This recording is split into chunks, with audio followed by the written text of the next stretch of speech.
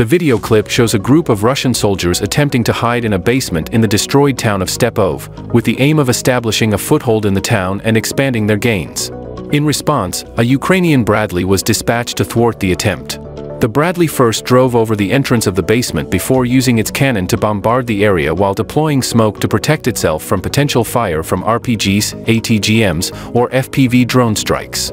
This video shares similarities with the previous two clips filmed in the same vicinity and provides the Russian perspective of a Bradley attack. It was filmed a few weeks ago and shows the Bradley getting hit by what I believe was an FPV drone afterward. However, more Russian drone footage from the area also shows a number of abandoned buildings.